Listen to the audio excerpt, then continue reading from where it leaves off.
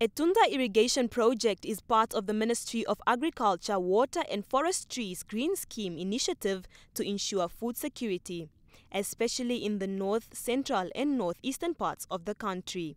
The farm has been battling with invasion of the worms since August last year, a situation which worsened in September and October. The worms are feeding on the leaves and also on the cones of the maize plant. If nothing is done to control the pests immediately, there will be no bumper harvest this season. We've already written off 30 hectares of maize and we are still trying to fight to save this 60 hectares. But it looks like we are losing the fight, the battle.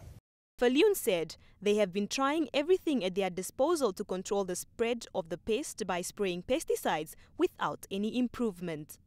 Agriculture, Water and Forestry Deputy Minister Anna Shiweda, who also visited Etunda, warned that the invasions of the pests can have devastating consequences for the agricultural sector.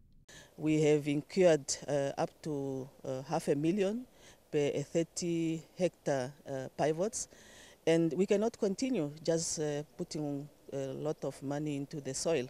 So very soon we have to take a decision. The pest is not only confined to the Etunda Irrigation project alone, but has also affected some subsistence farmers in the Omusati region. Some have suspended weeding, waiting only for the rain to replant their crops again. The American bollworm outbreak has already caused serious damages to the agricultural sector in countries such as Zambia and Zimbabwe. The worms were first reported in West and Central Africa at the start of last year and have now spread to Burundi, Zambia, Zimbabwe, Malawi and now Namibia.